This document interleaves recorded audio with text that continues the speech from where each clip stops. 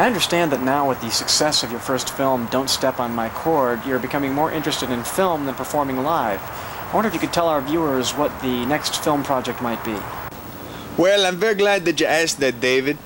I think that I like to get into writing a little bit. In fact, for the first time today, I have a script, you know, that I'm writing a script. It's called 1 potato, 2 potato, 3 potato, 4 potato, 5 potato. It's about these Irish farmers, and then they try to create a superhero using electromagnets to defeat the evil warrior from the planet Krolnog, you know?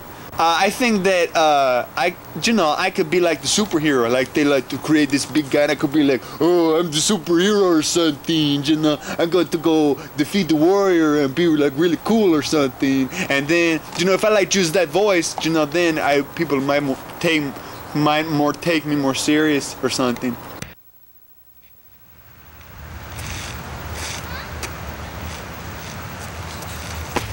Hey, man! Just stepped on my cord or something. Oh, I'm sorry about that, Juan. Hey, man! Thought I knowed you from somewhere or something? No, I don't think so, Juan. Hey, I like the way you said that. Say my name again or something. Sure, Juan. Juan Ortega.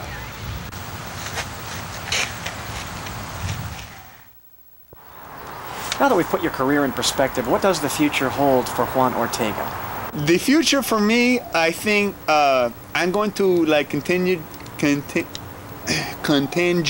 do funny stuff, you know, because like I think the funniest stuff I do is like the stuff with like the comedy in it, you know, and then maybe like I'll get like to do some dramatic roles. Maybe I like, you know, I want to be director.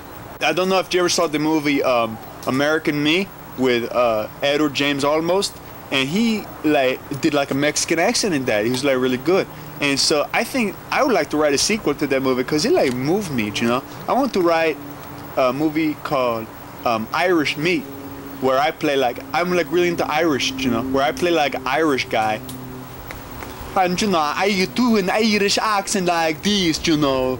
I kind of like say stuff in Irish accent. See, that's like authentic, you know, because I'm like got like talent to do stuff. But I think I might get some training to do that. That'd be like a good movie or something, huh?